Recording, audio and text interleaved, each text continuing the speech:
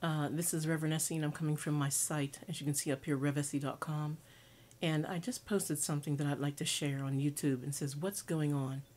What's really going on in Dallas?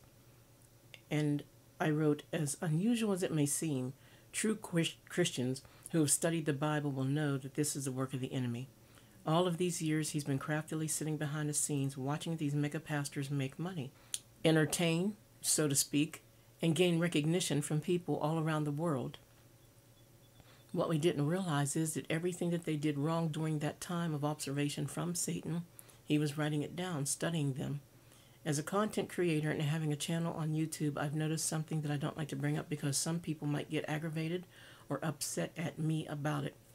There are ministers with big names who are repeating words, sentences, or phrases that us little people mention while we're preaching on Sundays or what have you, as we try to lead people to the Lord.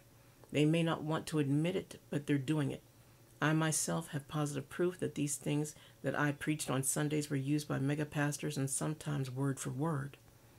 You would think that they would email you or text you and give you kudos for sharing a good word and maybe ask if they could use your content, but no, they just use it. I believe that they do that because they don't want to either give anyone else credit because it was a good idea, or their name is so high up now that they don't want to take responsibility in case the person that they're repeating may not add up to their standards or may have flaws. Speaking of flaws, anytime you have to use someone else's material, not as a teaching additive, but making it look like it was your word, you've lost your relationship with the Lord. Now, I have to add in a disclaimer. This is not everybody, okay? Just because you see a picture doesn't mean it's those three, and it's not everybody. Somewhere along the line, you need to get back into the Word and have the Holy Spirit give you messages straight from God's throne.